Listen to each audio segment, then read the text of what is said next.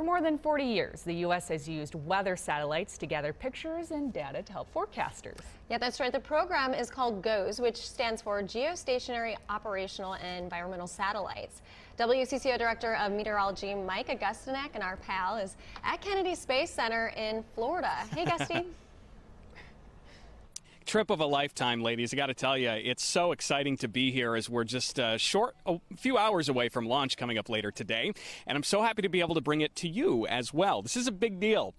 The rocket and satellite rolled out onto Launch Pad 41 yesterday morning. That's the same launch pad that New Horizons mission to Pluto used in 2006 and the Juno mission to Jupiter used in 2011. 2.25 million pounds of thrust are going to propel that $500 million satellite into space in about 4.5 minutes. But it will take about 2 weeks for it to reach its final orbit at an altitude of 22,400 miles above the Earth's equator. It's the first of 4 new satellites as part of this GOES-R group. In the coming years, they will replace our aging fleet of satellites that are up there right now, which are actually based on 1970s technology.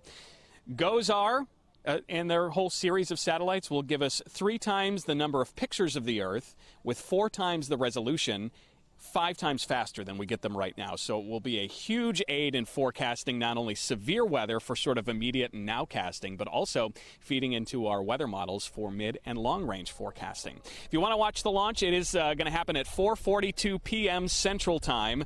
And you can watch that launch streaming live on our WCCO Facebook page. Coming up in the next half hour, we'll talk with one of the forecasters from the 45th Space Wing. They're responsible to make sure the weather is okay for this satellite to launch.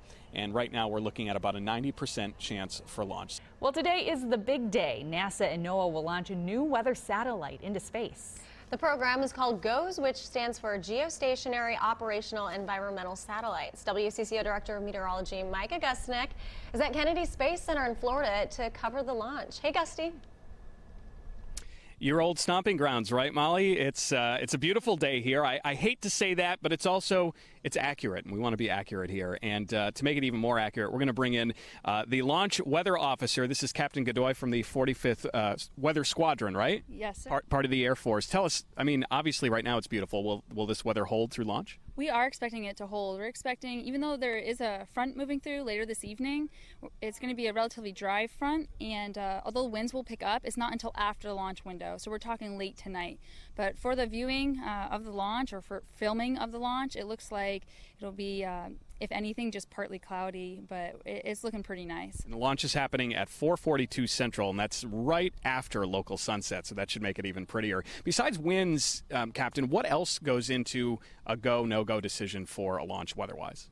Well, typically we're concerned about something called triggered lightning. So natural lightning we all know with thunderstorms, but triggered lightning can occur whenever you're launching a rocket through elevated electric field, and maybe that field isn't strong enough to produce its own lightning strike like you would see in a thunderstorm, but once you send a rocket with an exhaust plume of charged particles, it can trigger its own lightning strike. And so that's really what we're evaluating our launch weather rules to avoid that from happening. And what's the radius? How far away or how close would lightning or the chance for triggered lightning have to be to cancel a launch? It depends on the weather scenario. Sometimes if we have thunderstorms all the way in Tampa, so we're talking about 100 miles away, if we get that anvil cloud, that top level of that thunderstorm blowing over the spaceport, that could still scrub a launch. So a lot of people don't realize that we're not just talking about 5 miles, 10 miles. It could be up to 100 miles that we're monitoring. So 90% chance for launch still today? Yes, confirmed. We're looking at great weather tonight. We're really not expecting any concerns. And even in event of a delay, we're expecting those conditions to continue on Sunday as well. So only 10% chance of violation. There have been enough delays with the launch of this satellite already, thanks in part to Hurricane Matthew, so we're all excited here. Thanks, Captain Godoy. She actually has to go back and actually work now and do the forecast for the launch. Again, if you want to watch it, we'll be streaming live on our WCCO Facebook page. It starts at 4:42 this evening. Might want to get on the page a little early because there'll be some coverage from NASA TV you can check out as well. Guys. Thanks, Mike. Very cool.